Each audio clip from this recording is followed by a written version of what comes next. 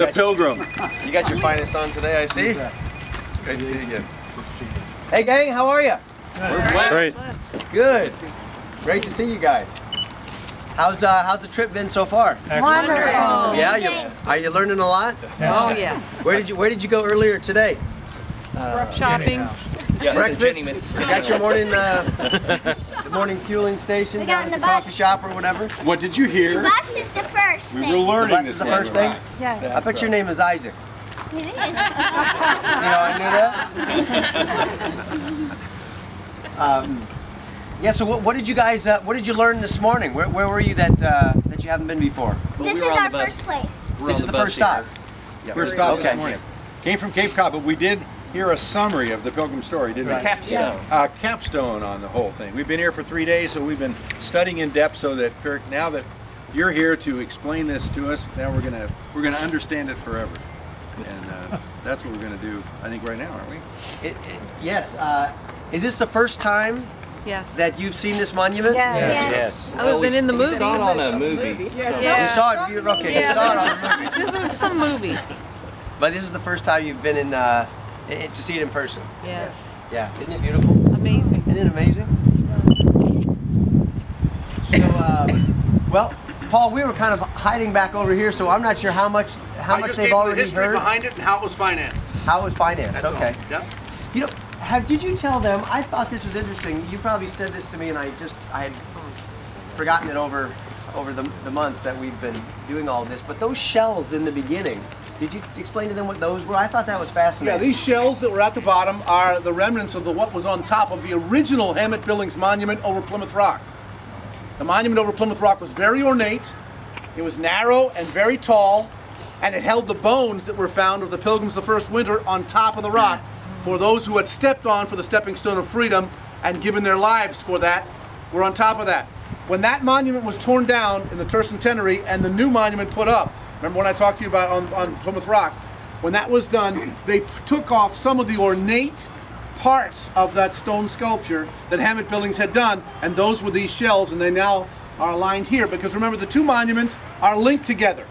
Not only is there a monument over Plymouth Rock, but part of Plymouth Rock is on this monument, linking the two together, that they stepped on board the shore, and this tells you why they stepped here. What part of this monument is part of the Plymouth Rock monument? She's stepping on Plymouth Rock. In fact, right up there. Is that a piece of that stone? That's right. It's supposed to be a piece. It's not an actual piece of the stone, but it's a symbolic of it. Plymouth Rock, that she's standing on Plymouth Rock. Faith is.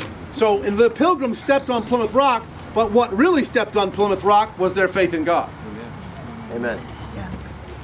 Amen. Well, well, let's start with the monument, and we'll decode. Hey, Brandon, how's it going? Hey, Gary, good to see you guys. We're gonna decode the monument. We're gonna explain the whole thing for you. Now, I know if you've seen Monumental, you've seen this once before, but this handsome guy in the beret with the goatee is gonna do it all over again. So let's see. Marshall, how do we start out here? What's the best place to start? Well, the best place to start would probably be the largest of all of the I'll talk to you later. Faith is the one that it begins with. All of the other sub-statues come turn around. Marshall, Center. look at us. Oh, you can't hear me. I'm sorry. You're just so There handsome, she is. Marshall. I know, yes. We need you. Okay, faith is the beginning. We're having a debate in America today whether or not God can be mentioned in platforms, can be mentioned in public, can be mentioned in schools, can be talked about even in a prayer after a football game. Well, the people that founded this country knew that liberty was founded upon one thing, and that is faith in Almighty God. That was the center focus. You'll lose liberty, you'll lose freedom, you'll lose education, you'll lose everything if you don't have true faith. And they understood that, and so they made that the focus of their lives. It wasn't something they did on Sunday morning, it was something that they lived out throughout the week. And you see her hand pointed up to heaven. Her right hand is pointed up to heaven, pointing to who? God, the Lord, Jehovah, the Lord Jesus Christ. And that was what their faith was in. It wasn't a general faith, it was a faith in the God of the Bible. How do we know that? Well, because she's holding a Geneva Bible in her left hand that is blown open. In other words, they actually read this Bible. And as they read it, they were given then wisdom and character and an ability to be the suffering, sacrificing, loving servants of God who could then come with their families and found the world's first Christian republic. It's an incredible miracle, and it happened not by the power of the sword, not by the power of armies, nobody coming in and killing and taking down other cultures. It came with a group of individuals and families, as we learned this week. Just what, 23 families, they come in on that ship and they found this country. They did it because of their faith in Almighty God, their knowledge of the Word of God, which they studied every morning and every afternoon. As we learned, that was the Word of God was the center of their reading, the center of their education.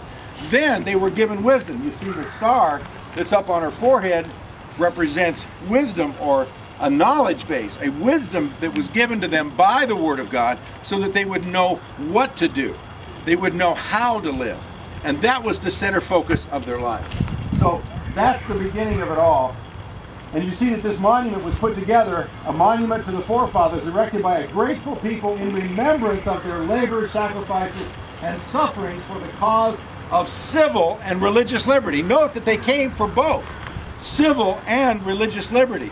These weren't just a bunch of nice little people wandering around with little penguin outfits, sidelights of society. They came to build a civilization and to bring something that had not been true in Europe or in Asia or South America or Africa or anywhere else in the world, and that is civil and religious liberty, both. That's a miracle. That has never happened. In the 5,000 years of human history, there's never been anything like this, ultimately. And so this is what they did, and they built it first upon faith, a belief that infiltrated their entire being. That was the center of their lives. Does that make sense? Yes.